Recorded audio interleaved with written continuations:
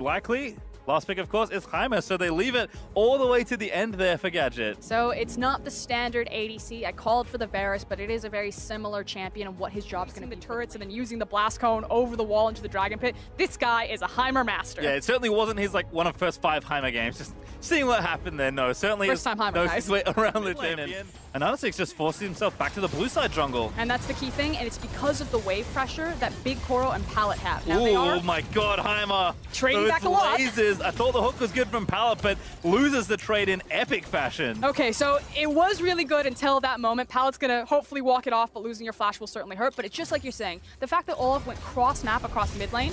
They're going for it. Stun left in. Arcane come up. Prox. Pallet looks to be on the menu. But first blood, but Big Koro finds the explosion, takes down the support, and that's first blood PVB. It felt like both teams didn't really know how much damage they're going to do. Just try to farm up on these creeps as the waves are constantly crashing into them. Another good hook there for Pallet. Gadget, though, does have the ulti ready. Big Koro charging in with a killer instinct. Flashes forward, grabs the kill, and now it's Santas that's in trouble. Pallet hits 60, pops the depth charge, and Santas, it's goodbye and a double kill for the biggest of Koros. The immediate burst damage that came out there, the fact that Big Koro didn't hesitate. Showing what they can get done, and of course Gadget certainly had a struggle versus the Flash Rules, but hold that thought as Anasix is ganking top. Flash on Burrow there, knock up is going to land, and now the stun falls in. Q is easy stop, and here's Meliodas going to try and get a counter kill. 1v2, pops the ulti there on the Olaf, and Boss just going to run away to a minion. Now has to be careful about getting dove himself.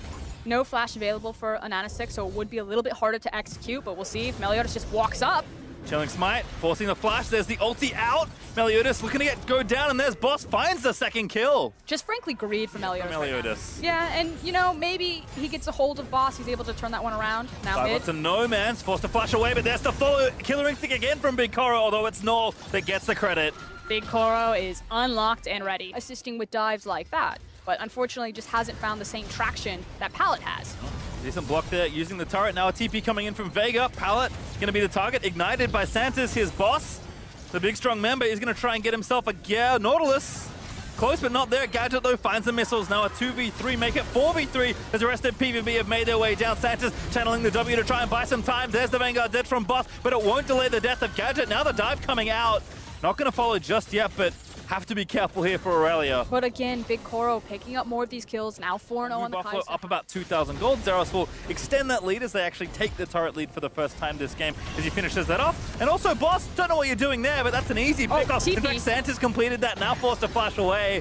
Zeros going to come in and try and change the play. Olaf already popped the Ragnarok, but Zeros there with a flanking jet, an absolutely massive accelerated shock blast. Make sure Gadget's demise is felt, and now Anasix knock back Big Koro, finds the ulti there in, and that's going to be yet Big Koro, finds the ulti there in, and that's going to be yet another kill. In fact, make it almost an ace, it's just Santas that survives. And the devastating thing is that minute 10 for the Infernal. And Vega Squadron very bold farming in their own jungle here, to be honest. Carl going to try and start the fight up again. It's Santas that's rooted there by the passive. Redemption goes down. Depth charge is going to be stasis down. Boss there on the run with a good Vanguard Zed. Zerosto in a rampage. Takes down Anasix. No Man's able to get a trade kill, but Nor finds another as Gadget goes down. PVB blinking low, but not dead. They will get a trade, but a shutdown and an ace across the board for the Phong Vu Buffalo. Just absolutely obliterated right there. Big Koro with the confidence that he ults into the middle of all of that. Going too far after this. Looks like they will back off. Timers are still a little low. Maybe not to do. For now, they have a... No, they don't even have a man advantage. They're going to start this Infernal, though, and Phong Vu Buffalo are going to make them pay. Zeros already with a massive Shock Blast. Gadget at 50% health. Shockwave finds 2, and Anasix dead. Can't take the Drake now. Vega, what are you doing there? Trying to fight from the back foot. You know, it's hometown advantage. The fact that this is maybe a stylistic mismatch, a very fast... He was trying to... I actually think he was trying to assassinate Big Koro. He had Anasix behind him. Speaking of that... Boss is going to get 1v1 by Zeros. Top lane matchup, which looked good when Boss was 2-0-1, is now certainly not Stopwatch. Probably didn't mean to do that, but all 3 inhibs are down. Baron is going to wear off. Beautifully timed as walk! Onto No Man, see you later. Big Koro gonna grab himself a kill. No, he gets the inhib. That's Null that picks up credit. Not sure it matters too much now though. 5v4, everyone dying. That's a double kill for Null. Big Koro picks up another. Onto Zeros, they will get the kill. Vega just trying to collect what they can before they wrap up their keywords for game 2, because Null gonna grab the triple. That's gonna be an ace in the base. Nexus turrets and the Nexus will fall down as the Phong Vu Buffalo blitz through Vega in game number 1. Felt like it was a fight fire with fire, everything. There was so much action across the map in the early game, but that just did not play into Vega's playstyle. I think